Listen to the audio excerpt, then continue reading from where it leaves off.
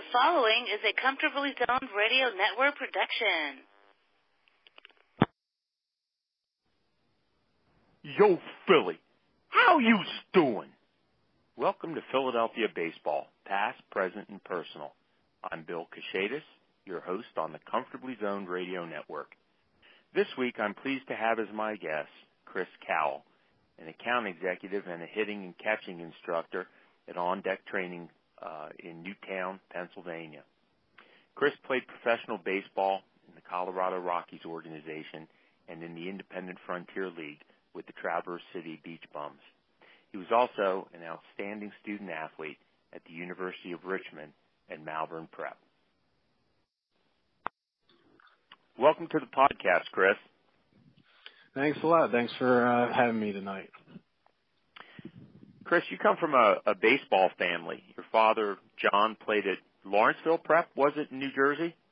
Yes, in New Jersey, yep. And he also coached Little League and American Legion ball. You have two brothers who played baseball at Conestoga High School. Yes. John, your older brother, John Jr., then went on and played at Shenandoah in Virginia, and your younger brother, Matt, at Dickinson College in Carlisle. And you've played both at the amateur and professional levels. And now you and your brother, John, operate a baseball training facility, On Deck Training in Newtown Square, Pennsylvania. Did your father cultivate that love of baseball in all of his sons, or did it come naturally?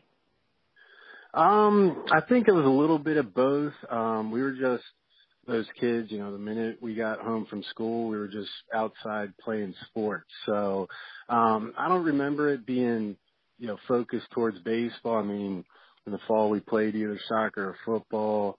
The wintertime, we were big into basketball.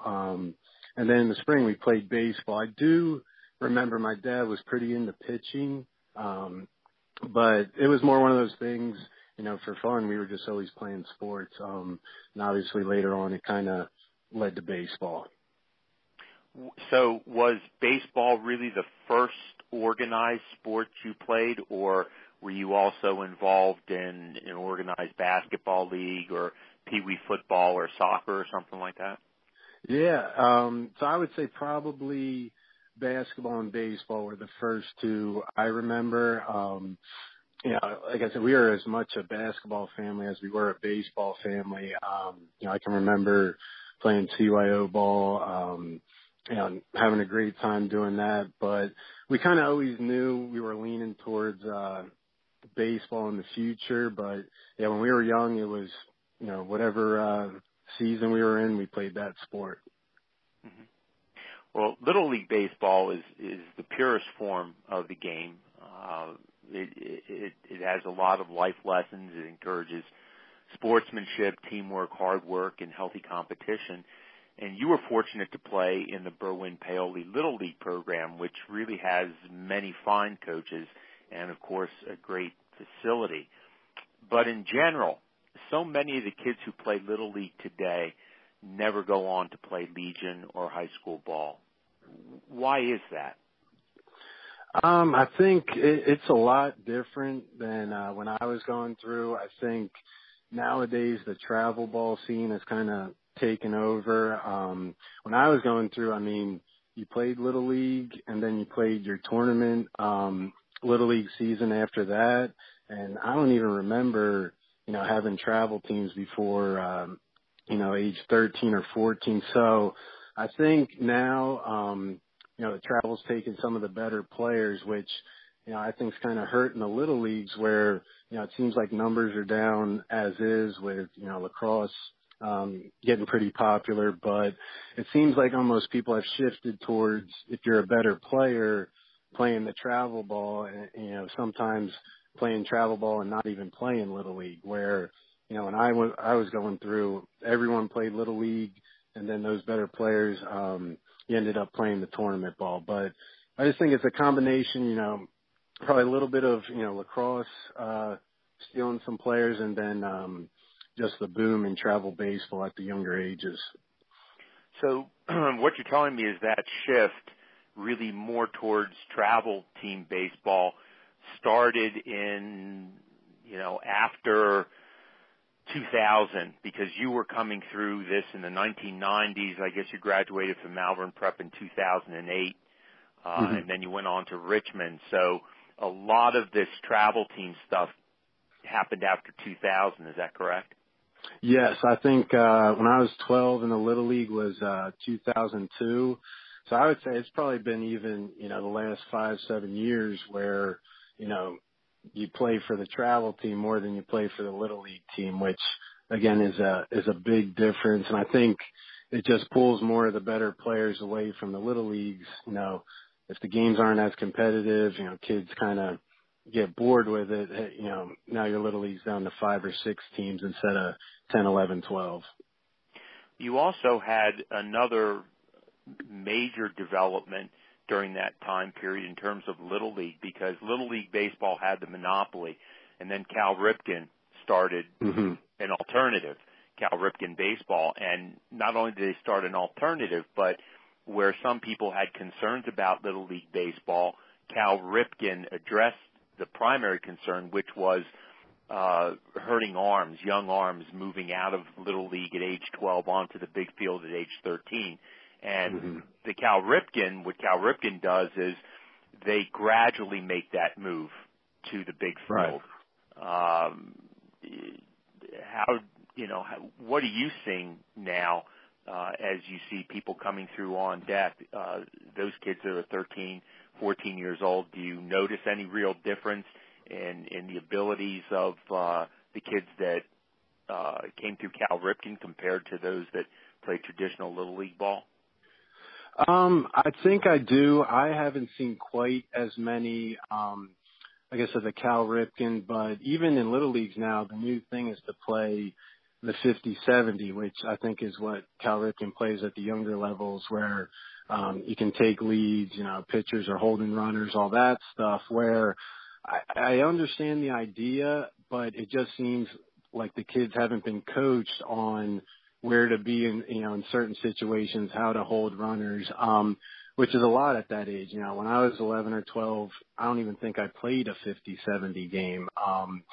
So I wouldn't have had any idea, how do you hold a runner at first base? What's the stretch? What's the windup? So it seems like there has been a shift to playing more of that 50-70, kind of getting ready for the big field. But, and the other thing is kids at that age aren't quite big enough to make some of those throws. I mean, right. A throw from deep shortstop as an 11-year-old on the 50-70, I mean, it's a pretty long throw. So I do see some more. I can definitely tell the kids play a lot more than we did when we were younger. But at the same time, it just seems like there's a little disconnect between playing on that field and really understanding what you're trying to do, where to be, all that kind of stuff. Mm-hmm. Now, you played your high school ball at Malvern Prep, which has one of the finest programs in the nation. Malvern always seems to be in the hunt for the inter-academic title every year, even during rebuilding years. It also has turned out many pro ball players, including Ben Davis, who caught with the San Diego Padres and the Mariners, Tim Cooney, who pitched for the St. Louis Cardinals, Phil Gosselin, an infielder for several teams, including the Braves, Diamondbacks, and Pirates, and you, who played in the Colorado Rockies organization. To what do you attribute Malvern's overwhelming success in baseball? I mean, I think it starts definitely at the top. At the time I was there, Mike Hickey was the coach. He's actually at Episcopal. Now it's Freddie Hilliard, who does an awesome job. I think when I was a freshman, it was his first year as an assistant. So definitely the coach. I mean, those guys, they're right on level with, college coaches, and they kind of run that program like a college program. I mean, when I was there, I think my senior year, we played 43 games, which that just doesn't happen at most high schools. But the other thing is there's an expectation of success there. I knew, when I went there, I'd heard all about Malvern Prep and guys like Ben Davis and stuff. And, when you go in there, it's kind of like a college team where, if you're not playing well or you're not producing, whether you're a junior, senior, whatever, there's somebody behind you that's, probably the best player from his league growing up. So I think it was a combination of the coaches really ran it at a high level, and we played really good teams all the time. But at the same time, you were, required to play well, because if you didn't, unlike a lot of high schools, the next guy was right there waiting to take your spot. It's interesting you mentioned the quality of coaching at Malvern Prep.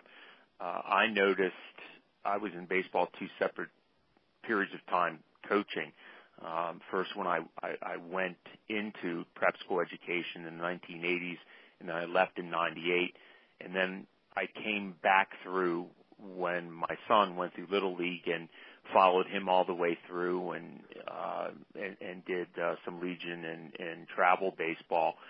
And what I noticed during my second time through is that the coaches at the Legion level and the high school really counted on the teaching part of the game being done either by academies or by the Little League, that they did not spend as much time doing the teaching part of baseball, the skills, and developing the mechanics.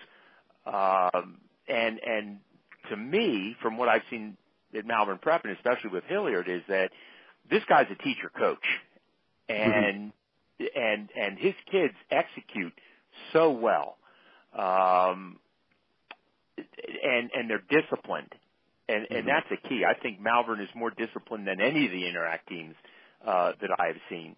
The only other coach that I've seen who was as much of a teacher coach is Devon Prep's coach. God, his name just escapes me. Aquilani. Right.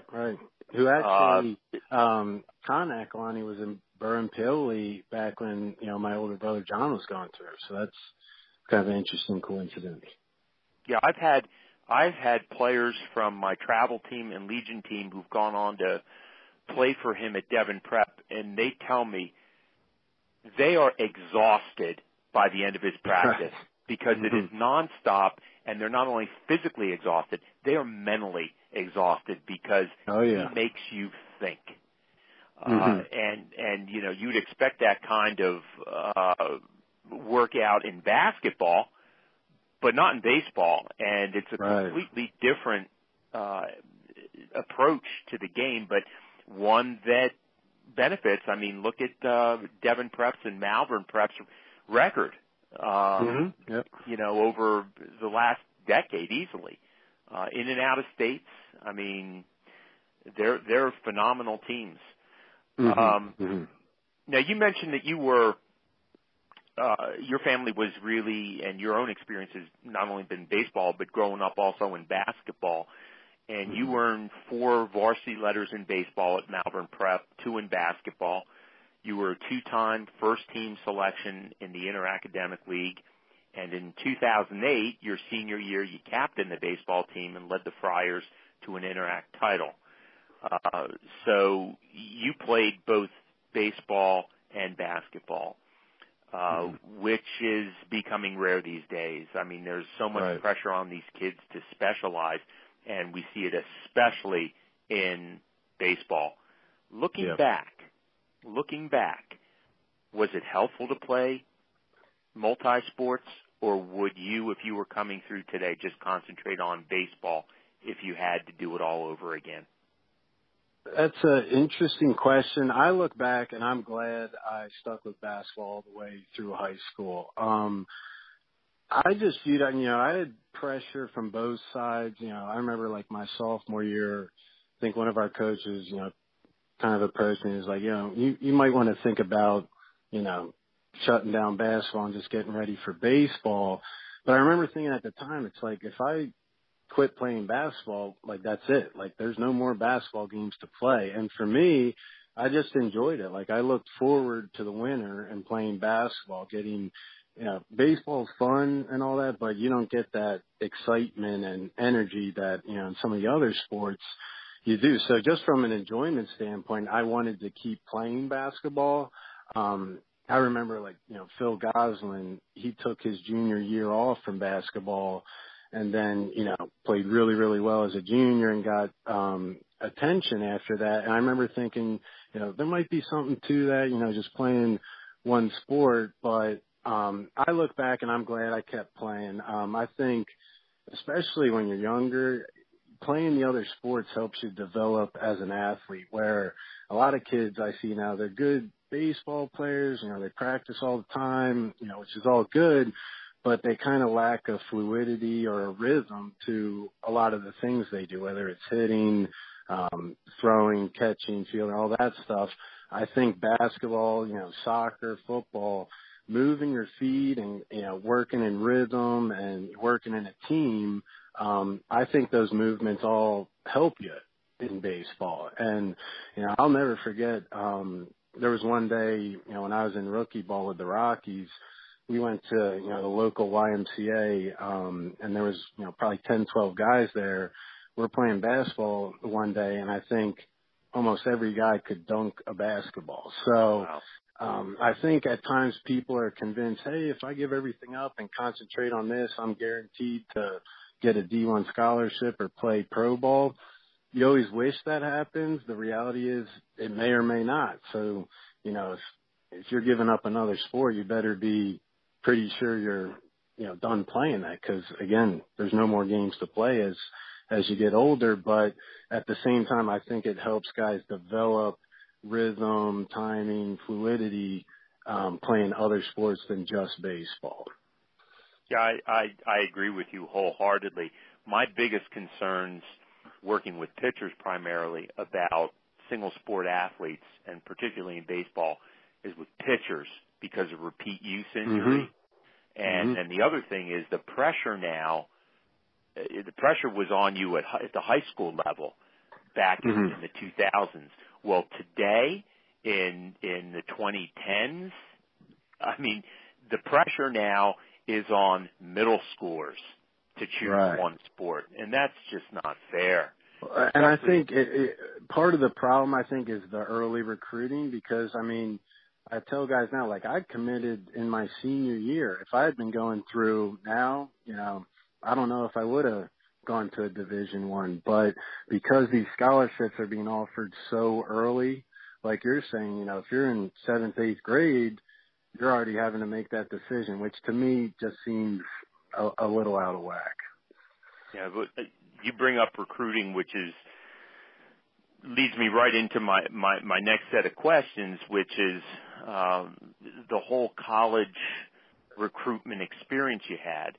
Now, I was not a good enough athlete to go through the recruitment process, but as a high school coach and an American Legion and a tournament team coach, I've had players who've been recruited, and I know that there are lots of pressure in the junior and senior years to capture the attention of a college recruiter and or a pro scout.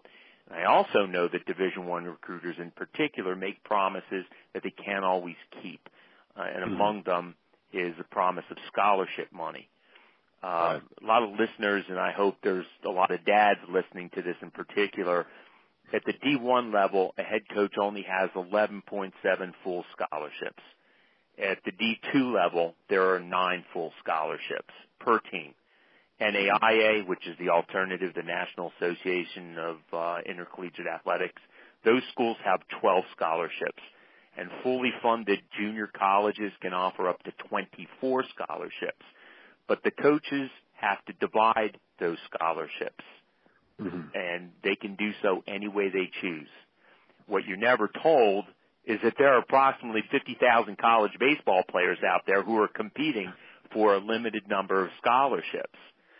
I think that's a huge issue that really has to be addressed in the recruitment process, because I've had some players who've been promised partial scholarships.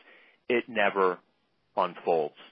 The other thing that is troubling to me is that it seems as that today, when the recruitment process unfolds, an exceptional athlete is going to find himself having to choose between MLB's amateur draft and college. There are also pressures and expectations coming from recruiters, parents, high school coaches, and teammates on what you should do with your future. Having said all that, what was the recruitment process like for you coming out of Malvern, and how did you navigate some of the challenges that you faced? Yeah, I mean, we were just like everyone else, you know. I was lucky to have my older brother John go through it a little bit, but I was coming through right as, you know, Perfect Game and all the recruiting services were just starting to get popular. So I really, freshman, sophomore year, I didn't do any showcase stuff really. I remember played on a travel team called the Chester County Crawdads, which, you know, we had pretty good group of guys. A couple guys ended up playing professionally, but I didn't do team camps or you know, any of the individual showcases at different schools. You know, I ended up playing for All-Star Baseball Academy when I was a junior, in my junior summer. And I was just like every other kid, you know, show up to the showcase, hope afterwards you get some texts and calls, and you know, by the end of the summer, you're committed to a D1. Unfortunately, that didn't happen. I went into my senior year really not having any Division I offers. I had, you know, a lot of interest from D2s and D3s, but I didn't have, you know, any, you know, straight up offer from a Division I baseball school. So it was kind of a tough spot because, you know, you're a senior, everyone's kind of figuring out where they're going to school. You know, the signing day comes and goes. I still don't know where I'm going. And I really lucked out, and I'm still very grateful today that my coach, Mike Hickey at Malvern, was great with the recruiting process. And, you know, you'd go into his office, he'd get right on the phone, call schools for you, make you sound great. Not that, you know, he was embellishing or anything, but just really make you feel like you could play at those schools, and get the coaches interested in you. So basically for me, I had some interest here and there. I remember liking Richmond. I went to a winter camp down there as a senior. I actually missed a basketball game for it, for Malvern. Went down there still. There was interest, but nothing offered. And then I think it was actually April of my senior year.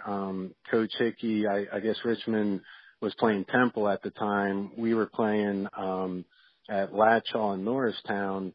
Coaches from Richmond came afterwards, had a pretty good game.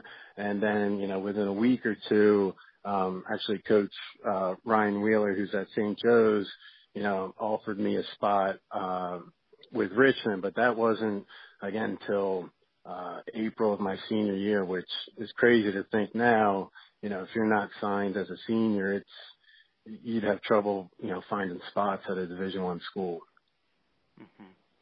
Well, now at a time when these recruiters are going down to the freshman and sophomore level, which I personally think is absurd because there's a lot of growing and development that needs to be done and is going to be done.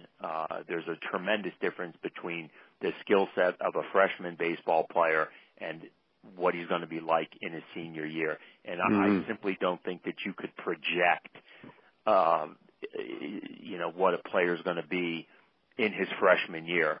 So I simply don't understand why the recruiters are going down to that level, but they're doing it. So having said that, and having gone through the experience that you have gone through, what is some of the best advice that you can give to a kid going through this process today? I would say, I know it's tough. Sometimes people don't like to hear it, but don't get so tied into the level. I mean, everyone wants to play Division I baseball. There's a ton, and I realized as I got older playing in summer leagues in college with some of these guys, a ton of Division II and Division IIIs, especially in the South, that are very good programs, get guys drafted all the time. I think sometimes people get in trouble. They get really fascinated with, hey, I want to go D1. I want to go D1. And it almost overshadows, well, do you like the school? You know, do you like the coach? You know, say you had an injury and you couldn't play anymore.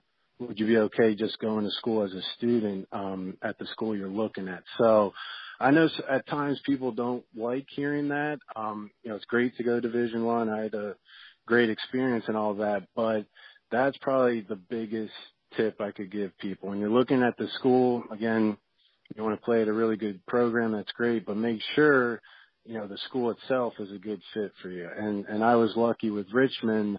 You know, I probably wouldn't have got in academically without some baseball help, but I liked that school, liked the campus, and it was a really good fit for me. So that's probably the best advice I could give. You know, try and look at it from the whole picture, not just the baseball side of it. That's great advice. As you said, you went on to the University of Richmond, and the Spiders have a pretty prestigious Division I program. You were a 4-year starter at catcher there, and also a 3-time All-Atlantic 10 Conference selection. In 2012, your senior year, you were first team All-East Region, second team All-State, that is Virginia, and ranked second in the nation in home runs with 20. And you still, I believe you still hold fourth place on the Spiders' all-time career home run list with 45. Is that correct? Are you still there? I think so. I'd have to check, but I think so. Yeah, as of last summer you were, because I checked it with a current player, and he had known of you, and I brought up the name, and he lit up and he said, man, the guy's a monster. So you were one heck of a hitter there. But you also had a baptism by fire at Richmond. That is, you had to make the transition from third base to catcher, and to do so at the D1 level. Talk about some of the challenges that are involved in that. That couldn't have been easy. No, it was tough. And I mean, at Malvern, you know, I grew up catching, but at Malvern, I basically just struggled defensively. It wasn't one of those things like, hey, you know, we're not trying to play, you know, Chris at catcher. I would drop balls would get through me. And I would say I was just kind of like a nervous catcher, which never works too well. But I was really lucky at Richmond. I had, you know, probably to this day the best catching coach I've ever come across. And his name was Chad Oxendine. He played at Coastal, been with the White Sox. I think he coached at Alabama before he came to Richmond.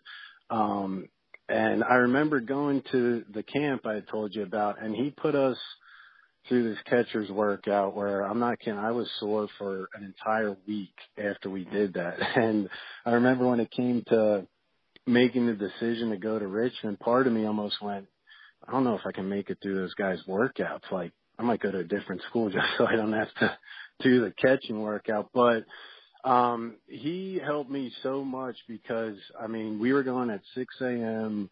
in the fall, in the morning, and his, you know, kind of the line he used with us was, you know, we're going to be the hardest working catchers in the country. And I remember, you know, thinking, yeah, everyone kind of says that, and, you know, that sounds good. And after, you know, 2-3 work, I mean, he just put us through the ringer. But, you know, what ended up happening by the end of the fall, and definitely by the spring, I felt ready and comfortable, which was a great feeling because anybody that's caught, you know, you'll know the feeling of, you know, stress before a game or anxiety where you don't feel comfortable back there. And now, you know, instead of catching guys that are 82, 83, now you're catching guys 88 to 92. So I have to give a lot of credit to Coach Oxendine because he really turned me from, you know, like I said, a nervous catcher, not having that much confidence defensively to, you know, basically catching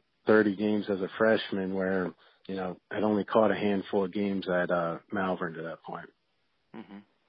Now, Chris, I've known you probably 5 or 6 years now through your coaching of my son, Peter, who went to Penn Charter. And I know that you're a pretty humble person, so you're going to have to indulge me while I boast about some of your personal highlights in college, because they are impressive. And they include, in your freshman year, that was 2009, your freshman year debut against Niagara. You collected 3 hits, a homer, and a career high, I guess up to that time, 5 RBIs. In your sophomore year, you hit 11 home runs, and that was just an A-10 competition, which tied you for the league lead, and that's just as a sophomore. Then in your junior year, in a 10-3 rout of Dayton, you went 3 for 4 with a double, triple, 4 RBIs, and that game helped the Spiders avoid elimination in the A-10 tournament. And then your senior year, probably the most outstanding game, was the first one of that season against St. Peter's, when you went 3 for 5 with 2 home runs, a double, 6 RBI, and 3 runs scored. Not too shabby. Pretty impressive highlights there. Good hitters park. Good hitters park. Well, hey, you know what? They're personal achievements, and you should be proud of them. Which one of these achievements, or any other that I didn't mention, mean the most to you, and why? It's actually interesting, the ones you listed, because it was almost like different stages, and each of those were awesome. The freshman year game, again, that was my first start. That was pretty cool because regardless of what anybody says, before your first college game, I was so nervous, hoping things go well.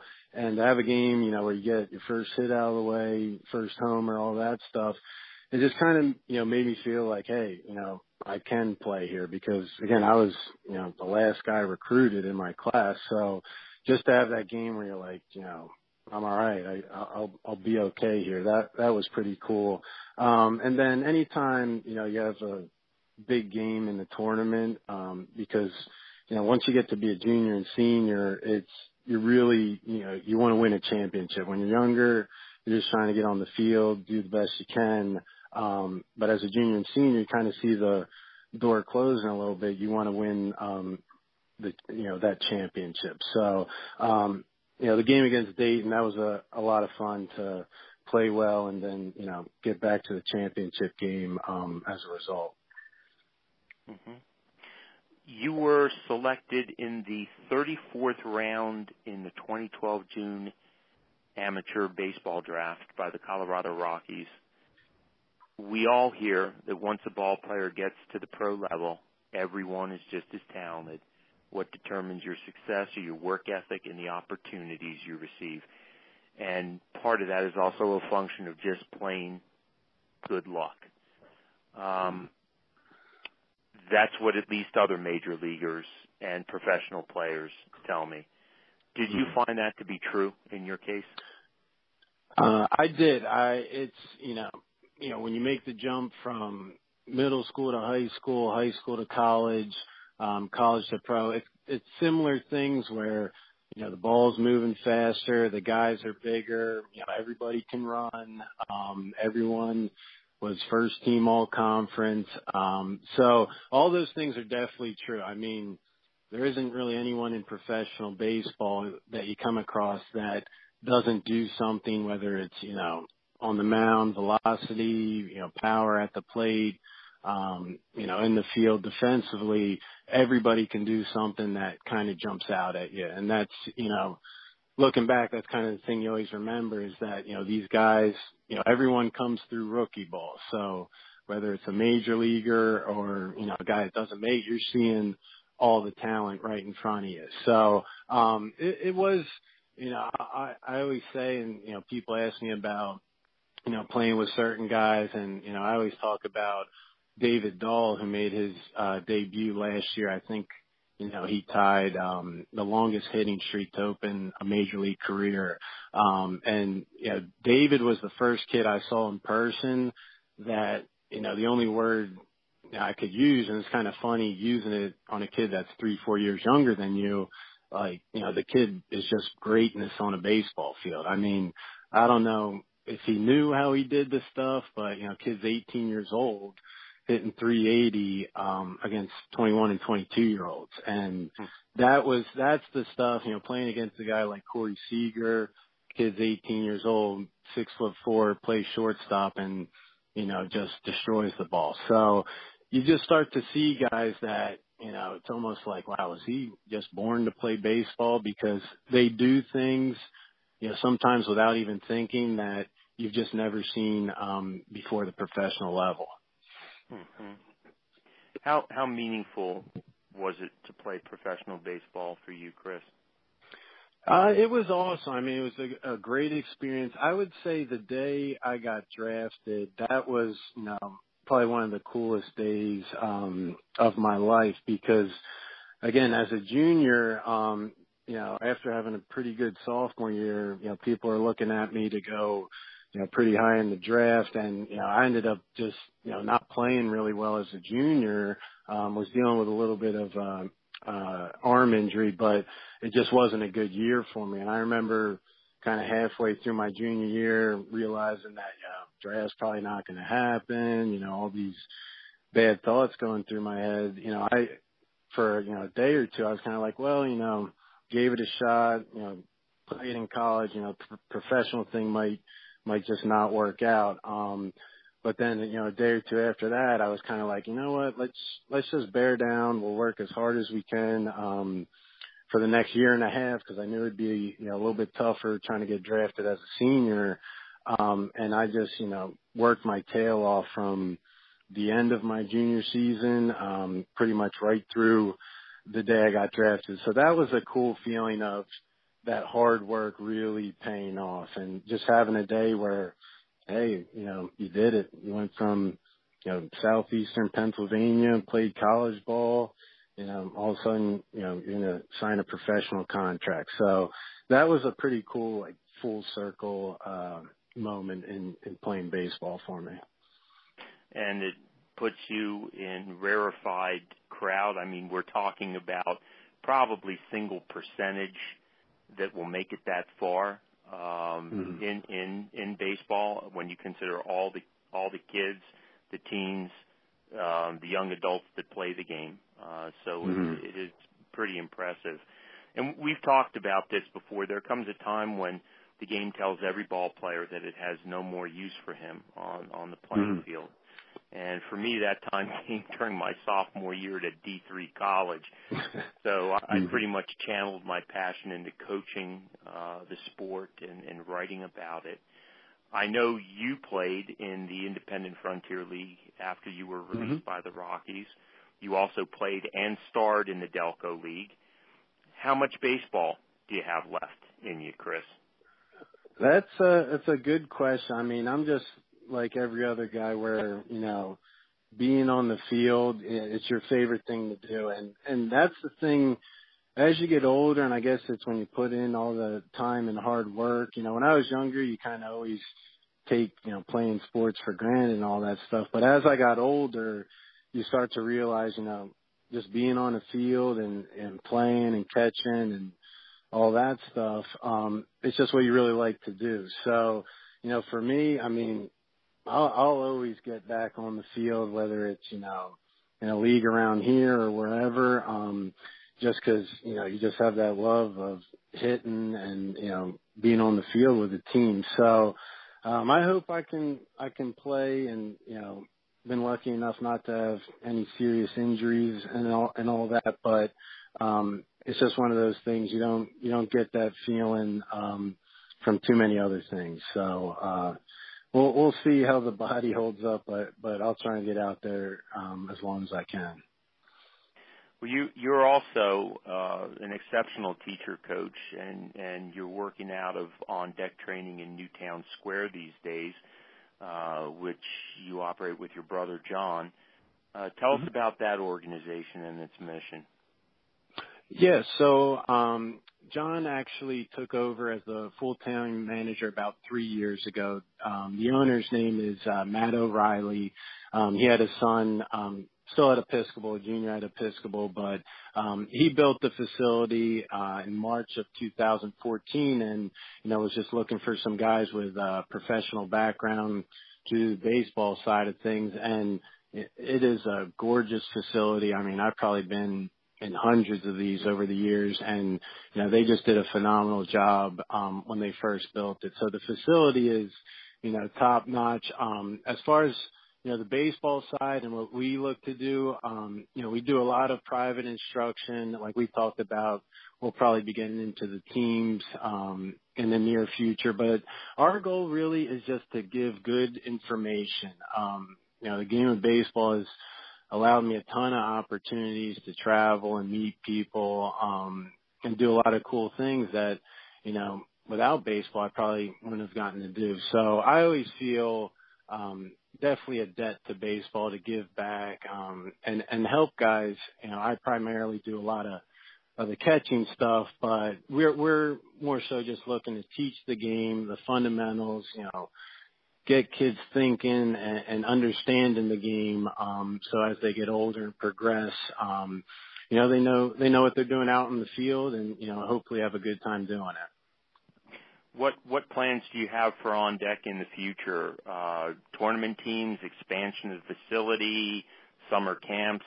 I realize you're kind of moving in the summer camp direction and also coaching coaches. So what else is in the future?